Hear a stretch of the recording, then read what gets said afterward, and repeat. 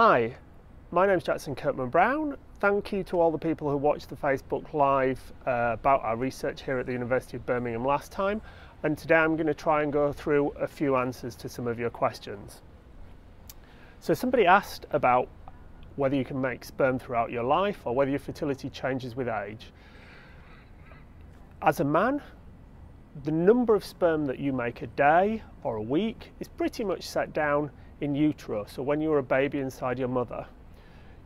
From when you reach puberty, you'll start making sperm, and you'll make them at that rate usually throughout the rest of your life. However, as a man gets slightly older, into his late 40s, the quality of those sperm does drop off.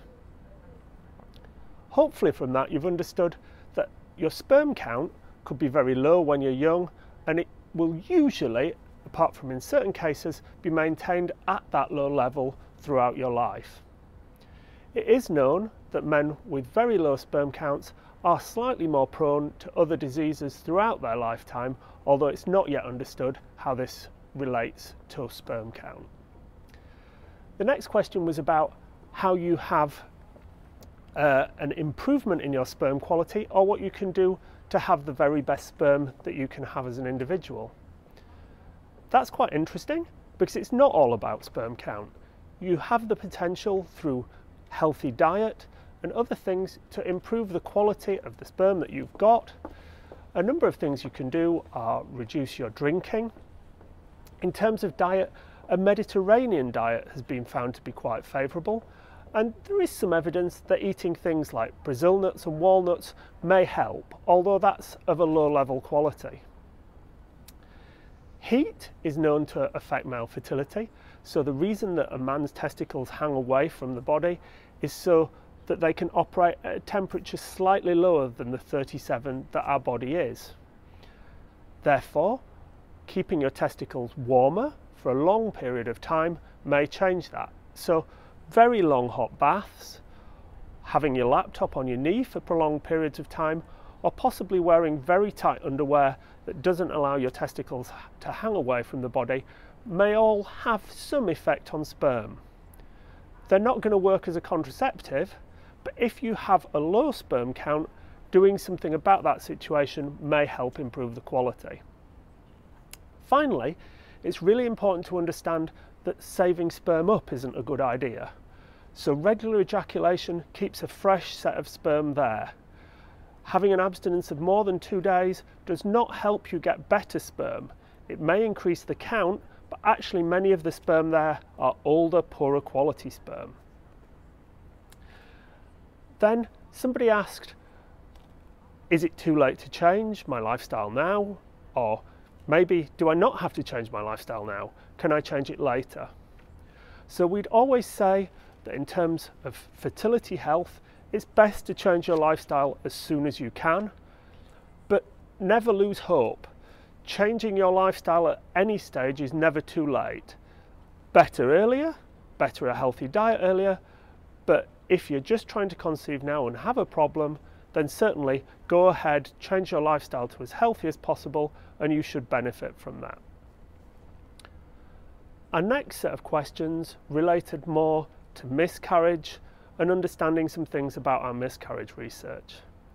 So one of the comments said, why were you only hearing about this research now? And the lady thought that from her perspective everything related to miscarriage was female. Certainly our research is very new on the scene. That's partly why we're doing these Facebook Lives, to explain things. But we do really believe that miscarriage is more than just about any kind of female factor on its own, and our evidence is supporting this. I think you're only starting to hear that because it's a very new field of research, and all of the data in the past has reflected finding out things about the female and trying to chase up female factors. We're trying to change it, and we hope to have better diagnoses and better things available for you in the near future, so that every couple who are experiencing miscarriage can actually know whether there's a male factor there. Many more couples having an explanation. Somebody asked about the tests that are available related to male factors. So at the moment, all the work around sperm DNA based causes of miscarriage is still pretty much research. There are a few tests, we're using all of them in the Tommy's National Centre for Miscarriage Research, but we're still finding out what exact thresholds are. And none of these tests say that was a definite cause. What these tests say is, actually in this scenario, it's more likely that the sperm of the man was the cause because damage is at a certain level in his cells. So it's early days, but if you want to know more, please go through to our website at the Tommy's National Centre, and we'll have some links below so that you can click through to this and find out and get in touch with us. Finally, a number of you have asked for details about the trial that I mentioned of a dietary supplement to improve sperm DNA. Again, if you click through the links, you can get through to our trial centre. Really, we're only recruiting from patients at our centre in Birmingham, but the team will be happy to talk through with you what's available and whether you can be in touch with us. The next set of questions I've grouped to roughly consider conception and chance of conception. So many people said, actually, we're wanting to try for a child. How do we best do that? What's the best way of trying? And there are a few key things there to know. Every lady who is trying to get pregnant or not avoiding getting pregnant should be taking folic acid. So you need to go out there and buy from a pharmacy a reasonable grade preconceptual folic acid supplement, and every lady should do that. It helps the baby avoid any problems that can be associated with development of the nervous system. After you've done that, both of you should be having a healthy diet, reducing the amount of alcohol, and certainly not smoking. And that's dad not smoking, very importantly, as well as mum. Beyond that, when you're trying naturally for a child, you should try every other day.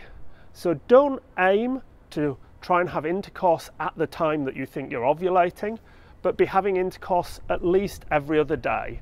That maximizes the chance of conception. And in terms of that intercourse, we do know that a number of couples, when they're trying, somewhat lack the spontaneity because they're trying for a child and then resort to different intimate lubricants. Things like KY jelly, although they are not a spermicide, are actually very bad for sperm and sperm motility, and they're going to reduce the chance of you conceiving naturally. So ideally, you would be avoiding lubricants altogether when trying for a child. Thank you for listening to these answers, and please feel free to follow the links through to other sites and further information if you wish.